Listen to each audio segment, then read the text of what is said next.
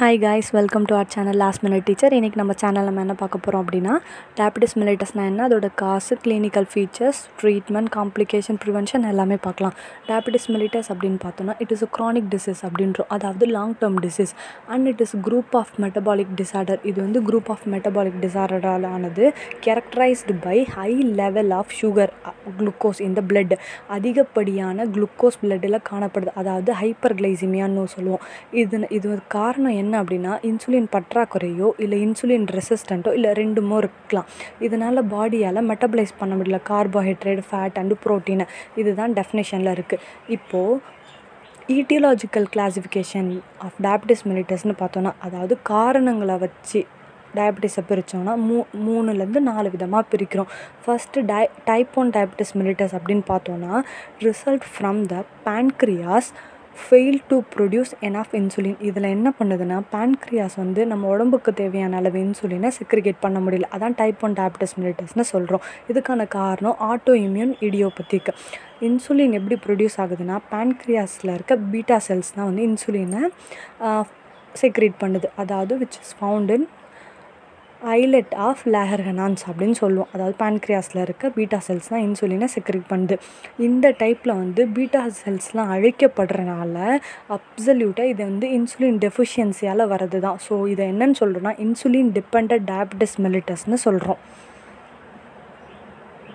அடுத்து என்ன பார்க்கலாம் அப்படின்னா எப்படி பீட்டா செல்ஸ் வந்து இன்சுலினை செக்ரேட் பண்ணுது அப்படின்றத பார்க்கலாம். நம்ம சாப்பிட்ற ஃபுட்டு குளுக்கோஸாக கன்வெர்ட் ஆனதுக்கப்புறம் பிளட்டில் மிக்ஸ் ஆகி இருக்குது. இதை வந்து பீட்டா செல்ஸ் சென்ஸ் பண்ணதும் குளுக்கோஸ் டிரான்ஸ்போர்ட்டார்ஸ் அது வந்து ஒரு ஸ்பெஷல் ப்ரோட்டீனு டிஃப்ரெண்ட் செல்ஸில் வந்து ப்ரெசென்ட் ஆகிருக்கு.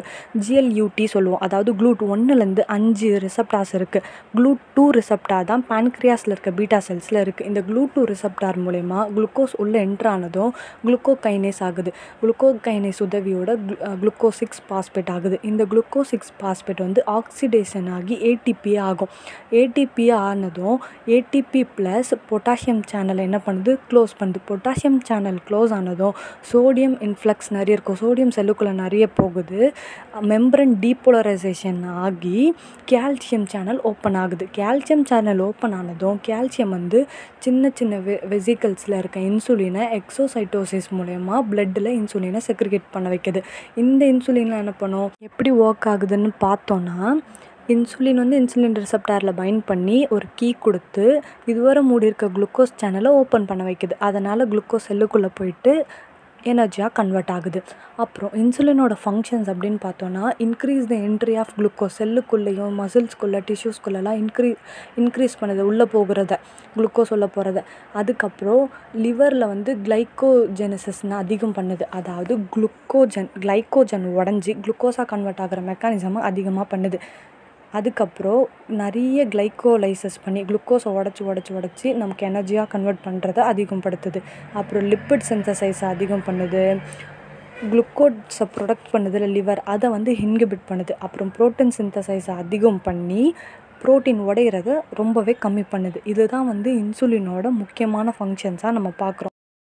இப்போது pathophysiology of type 1 diabetes mellitus அப்படின்னு பார்த்தோன்னா சாப்பிட்ற ஃபுட்டு குளுக்கோஸாக கன்வெர்ட் ஆகி ஆனதுமே இன்சுலின் செக்ரேட் ஆகணும். இந்த கேஸில் என்ன ஆகுது அப்படின்னா டைப் 1ல் இன்சுலின் செக்ரேஷன் இல்லாதனால குளுக்கோஸ்லாம் பிளட்டில் அதிகப்படியாக காணப்படுது. அதுக்கு தான் இந்த ஹைப்பர்கிளைசிமியாவுக்கு காரணம்.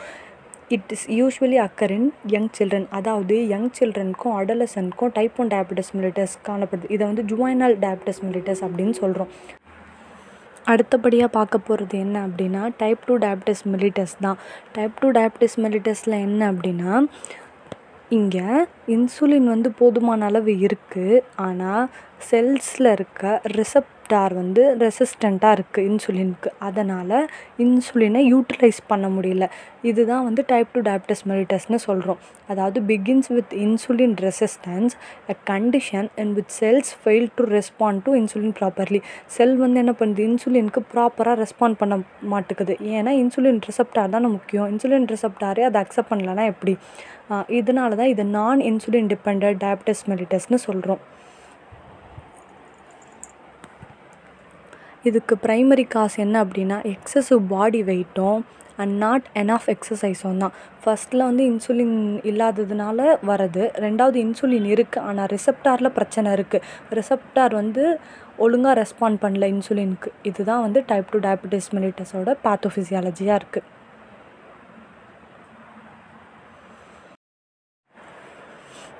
அடுத்து என்ன பார்க்க போகிறோம் அப்படின்னா கெஸ்டேஷனல் டயபெட்டிஸ் மெலிட்டஸ் தான். இது பேர்லேயே இருக்குது. கெஸ்டேஷனல் டயபெட்டிஸ் மெலிட்டஸ் அப்படின்றது ப்ரெக்னெண்ட்டாக இருக்க உமன்ஸ்க்கு வரது. அவங்களுக்கு ப்ரீவியஸ் ஹிஸ்ட்ரி எதுவும் இருக்கணுன்ற அவசியம் இல்லை. இது வந்து இந்த ப்ரெக்னென்சி டைமில் என்ன ஆகும் அப்படின்னா இன்சுலின் வந்து ரெசிஸ்டண்ட் ஆகுது. நார்மலாகவே அந்த ஹார்மோன்ஸ் நமக்கு செக்ரெட் ஆகிற ஹார்மோன்ஸ் இருக்குல்ல, ப்ரெக்னென்சி டைமில் செக்ரெட் ஆகிற ஹார்மோன்ஸ் வந்து இன்சுலினுக்கு ரெசிஸ்டண்ட் ஆகுது. அப்புறம் பீட்டா செல்ஸும் வந்து ஹைப்பர்பிளாசி ஆகுது. இதனால தான் வந்து ப்ரெக்னென்சி டைமில் வந்து டயபெட்டிஸ் மெலிட்டஸ் வந்து காமன் ஆகுது. இந்த மாதிரி பேஷண்ட் வந்து ஃப்யூச்சரில் டைப் 2 டயபெட்டிஸ் மெலிட்டஸ் வரதுக்கான ரிஸ்க்கு ரொம்பவே அதிகமாக காணப்படுது. அதர் டைப்ஸ், அதாவது இந்த 3 டைப் மட்டும் இல்லாமல் டயபெட்டிஸ் மெலிட்டஸ் இன்னும் நிறைய ரீசன்ஸ்னால வருது. அதெல்லாம் என்னென்ன அப்படின்னு பார்க்கலாம். ஃபர்ஸ்ட் என்னென்னா genetic defect of beta sell function. ஜெனட்டிக்காகவே beta cells அதோடய ஃபங்க்ஷனை ப்ராப்பராக பண்ணாது. இது வந்து maturity onset diabetes of young, Modi அப்படின்னு சொல்கிறோம். இது வந்து autosomal mutation of single gene. Okay. அப்புறம் ஜெனட்டிக் டிஃபெக்ட் இன் இன்சுலின் ஆக்ஷன். ஜெனட்டிக்காகவே இன்சுலினோட ஆக்ஷன் வந்து ப்ராப்பராக பண்ணுறதில்ல. இதில் டைப் ஏ இன்சுலின் ரெசிஸ்டன்ட்னு ஒரு கண்டிஷன் இருக்குது. And Raphson mental hall syndrome அப்படின்ற ஒரு கண்டிஷன் இருக்குது. டிசீஸ் ஆஃப் எக்ஸோக்ரைன் அப்படின்னு பார்த்தோன்னா எக்ஸோக்ரைன் பேன்க்ரியாஸ்னு பார்த்தோன்னா பேன்க்ரிடைட்டிஸ், அப்புறம் பேன்க்ரியாஸில் ஏதாவது ட்ராமா, பேன்க்ரியாக்டோமி, அப்புறம் சிஸ்டிக் ஃபைப்ரோசிஸ், இந்தந்த கண்டிஷன்லாம் வந்து டயபெட்டிஸ் மெலிட்டஸ் வரதுக்கு காரணமாக இருக்குது. அப்புறம் எண்டோக்ரைன்லன்னு பார்த்தோன்னா ஆக்ரோமெகாலி, குஷிங் சிண்ட்ரோம். இப்போ ட்ரக்ஸ் இன்டியூஸ்டு டயபெட்டிஸ் மெலிட்டஸ்ன்னு பார்த்தோன்னா குளுக்கோகார்டிகாய்ட்ஸ், டயாசோசைட், பீட்டா அட்ரினர்ஜிக் அகோனிஸ்ட், இதெல்லாம் வந்து ட்ரக்குனால் டயபெட்டிஸ் வரதுக்கு ஒரு காரணமாக இருக்குது.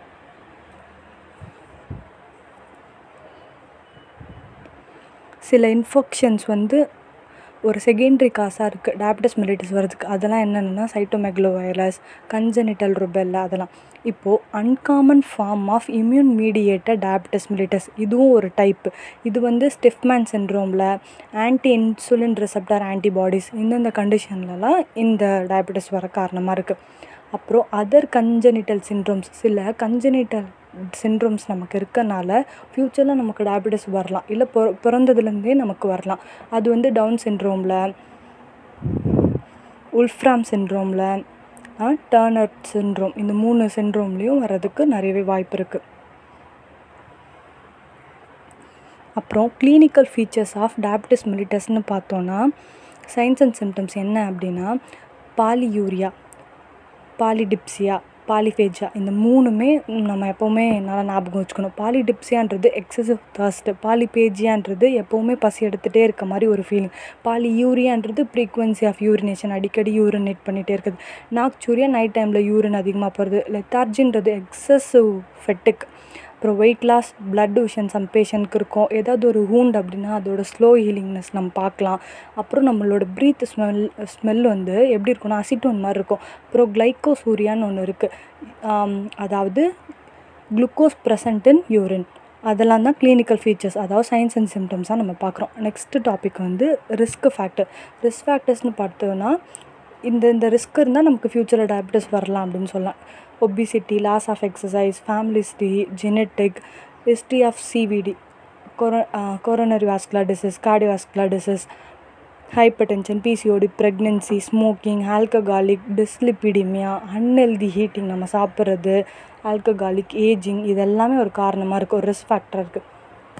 அப்புறம் எந்த க்ரைட்டீரியாவை வச்சு நம்ம டிஎம்ஐ டயக்னோஸ் பண்ணுறோம் அப்படின்னு பார்த்தோன்னா ஃபாஸ்டிங் பிளட் குளுக்கோஸ், அதாவது ஃபாஸ்டிங்கில் இருக்க பிளாஸ்மா குளுக்கோஸ் அப்படின்னு பார்த்தோன்னா இது greater than R equal to 126 mg/dl, 126 mgயோ இல்லை அதுக்கு அதிகமாகவோ ஃபாஸ்டிங்கில் இருந்தாலோ, இல்லை diabetic சிம்டம்ஸோட random glucose concentration, diabetic symptoms இருக்குது எனக்கு, அதோட ரேண்டம் குளுக்கோஸ் கான்சன்ட்ரேஷன் பார்த்தோன்னா greater than R equal to 200 mg இல்லைனா அதோட அதிகமாக.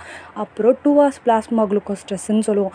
75 gram oral glucose tolerance test, 75 gram சுகரை கொடுத்து குடிக்க வச்சு அதை பார்த்தோன்னா அதுவும் greater than R equal to 200 இருக்கணும். அதுக்கப்புறம் HbA1c வந்து greater than 6.5% இருக்குது. இந்த க்ரைட்டீரியாவெலாம் வச்சு தான் சுகர் இருக்கா அப்படின்றத பார்க்குறோம். இந்த க்ரைட்டீரியா வந்து should be confirmed by repeat testing. ரிப்பீட்டாக பண்ணணும் அண்ட் டிஃப்ரெண்ட் டேஸில் பண்ணணும். ட்ரீட்மெண்ட்னு பார்த்தோன்னா நான் ஃபார்மகாலஜிக்கல் அண்ட் ஃபார்மகாலஜிக்கல்னு ரெண்டாக பிரிக்கிறோம். நான் ஃபார்மகாலஜிக்கல் அதில் என்னென்னா டயபெட்டிக் டயட் கொடுக்கணும், ப்ராப்பர் எக்ஸசைஸ் கொடுக்கணும், ஸ்ட்ரெஸ் மேனேஜ்மெண்ட் கொடுக்கணும், ஃபுட் கேர் கொடுக்கணும், டென்டல் கேர் கொடுக்கணும் அவங்களுக்கு. அப்புறம் செல்ஃபாகவே மானிட்டர் பண்ணணும் பிளட் குளுக்கோஸை, அதை வந்து SMBG அப்படின்னு சொல்கிறோம்.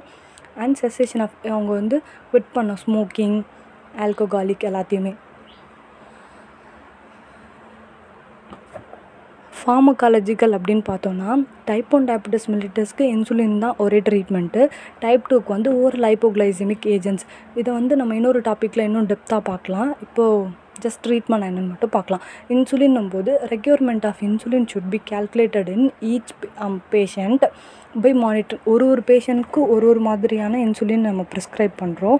எப்படின்னா மானிட்டரிங் பிளட் குளுக்கோஸ் வச்சோம், HbA1c லெவல் அதில் வச்சு தான் பார்க்குறோம். இப்போ ஓரல் ஆன்டி டயபெட்டிக் ட்ரக்ஸ்ன்னு பார்த்தோன்னா இதில் வந்து ஒரு 5 குரூப்ஸ் இருக்குது. சல்ஃபோனைல் யூரியாஸ் இருக்குது, பைகுவானைட்ஸ் இருக்குது.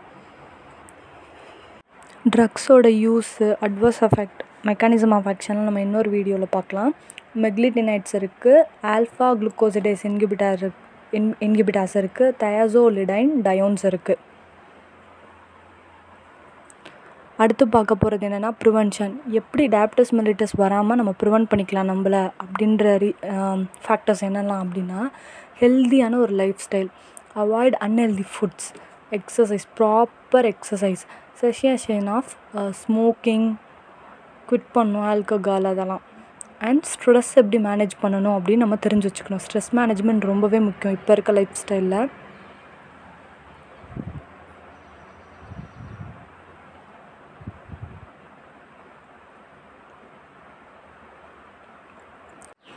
அடுத்து என்ன பார்க்க போகிறோன்னா காம்ப்ளிகேஷன்ஸ் ஆஃப் டயபெட்டிஸ் மெல்லிட்டஸ் பார்க்க போகிறோம். அக்யூட் காம்ப்ளிகேஷனில் வந்து diabetes ketoacidosis and hypoglycaemia, diabetic நான் கீட்டோயிக் ஹைப்பர் ஆஸ்மோலார் கோமா.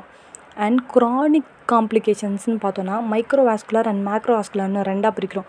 மைக்ரோவாஸ்குலர் வந்து retinopathy, nephropathy, neuropathy, diabetic food, டெர்மோபதி.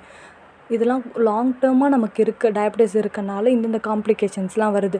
மேக்ரோவாஸ்குலர்னு பார்க்கும்போது cerebrovascular accident, cardiovascular disease, peripheral vascular disease அதெல்லாம் நம்ம நிறைய பேர் பார்த்துருப்போம். பெரிஃபரல் வாஸ்குலர் டிசீஸ்லாம் ரொம்பவே காமன் அண்ட் CADக்கும் நிறைய சான்ஸ் இருக்குது. தேங்க்யூ ஃபார் வாட்சிங். Please subscribe my channel. இந்த வீடியோ உங்களுக்கு யூஸ்ஃபுல்லாக இருக்கும்னு நம்புகிறேன். யூஸ்ஃபுல்லாக இருந்தால் லைக் பண்ணுங்கள், கமெண்ட் பண்ணுங்கள், சப்ஸ்கிரைப் பண்ணுங்கள். தேங்க்யூ.